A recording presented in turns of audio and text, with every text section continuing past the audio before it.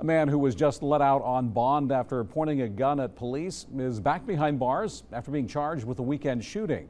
Rocky Mount police say 19-year-old DeMonte Hyman was arrested this morning for assault with a deadly weapon, inflicting serious injury with intent to kill.